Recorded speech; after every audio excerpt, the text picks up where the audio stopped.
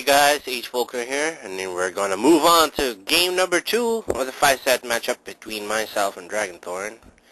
If you remember the first matchup, Dragonthorn used mind games to effectively counter my taijutsu and the character advantage of PTS Lee to secure a win with PTS Sasuke, but now I've wised up to him and I'm gonna kick his ass, or I hope I can, this next matchup.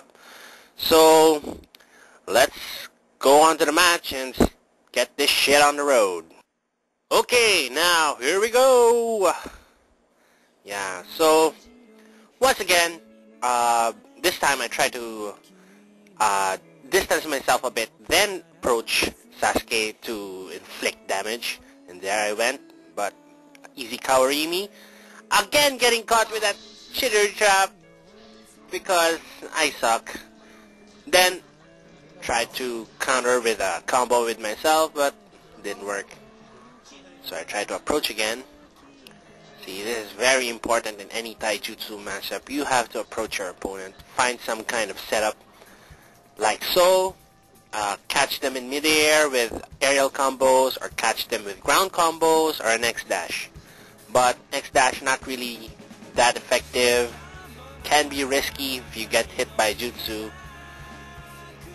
So, Sasuke applying pressure, didn't do the cherry trap there, more freaking mind games like crazy. So, me wasting a jutsu there because I totally have not played this game for a while. So, try to run back, get some kind of advantage, guard send cancel, but Kawarimi is the jutsu!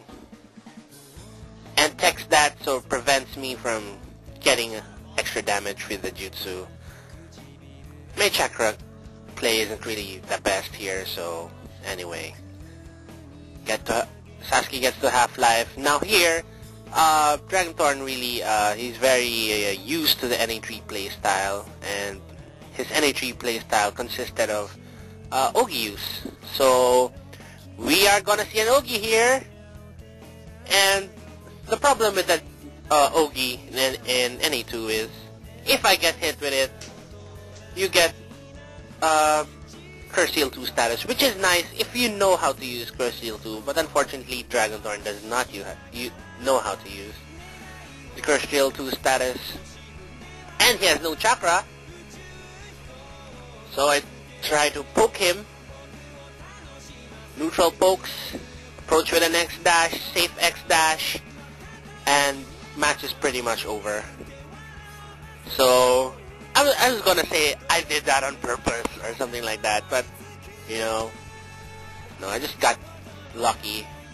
So if you're gonna use an Ogi, and if you're Sasuke awakening Ogi, and you know it's gonna turn into an undesirable status later on, just use it endgame, and you'll be okay. So let's move on to the next match.